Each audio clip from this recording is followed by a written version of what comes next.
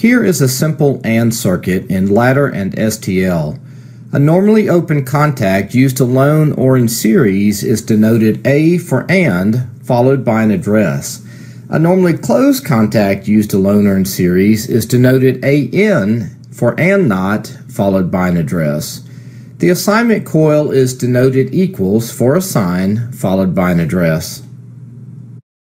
Next is a simple OR circuit. A normally open contact used in parallel with at least one more contact is denoted O for OR, followed by an address. A normally closed contact used in parallel with at least one more contact is denoted ON for OR not, followed by an address.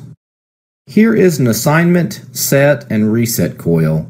The assignment coil changes with the logic. In other words, if the result of logic is true, the coil is true. And if the result of logic is false, the coil is false. It is denoted with equals. A set coil goes true and stays true until it is reset when the result of logic before it is true. Set is denoted with S, followed by an address.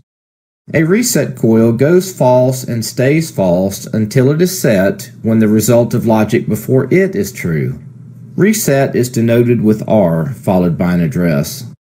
In the exclusive OR circuit, the output is energized if one input is true or the other input is true, but not both inputs are true. To read this network in STL, it would sound like this: AND I3.5 and not I3.6, or AND not I3.5 and I3.6 equals Q10.5.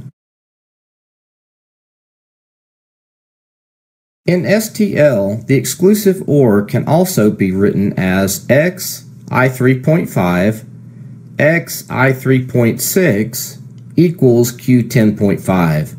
The CPU knows to perform the exclusive OR function when it reads the X command. However, there is no equivalent ladder logic, so the code will not translate to LAD. A positive edge pulse coil is denoted FP in STL and must be followed by a unique memory address. An easy way to remember the mnemonic is think fire positive plus the address. A negative edge pulse coil is denoted FN in STL and must be followed by a unique memory address. An easy way to remember this mnemonic is think fire negative plus the address. When moving, which is actually copying data into a location, the data must first be loaded, which then goes into accumulator 1. The data is then transferred to the desired location.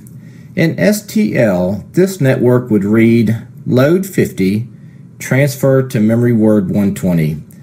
The no op 0 means there is no operation on the enable out or ENO side of the block.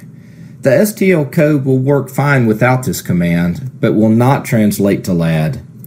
In this video, you have seen some core basic STL commands. Watch the other STL videos for deeper travels into STL.